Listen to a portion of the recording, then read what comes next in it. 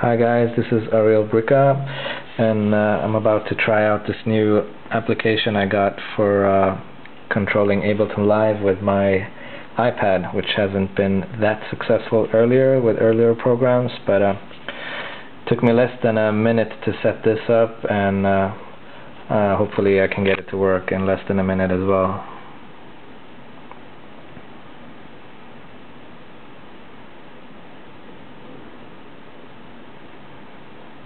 There we go, and hopefully I'm about to just trigger the launch scenes.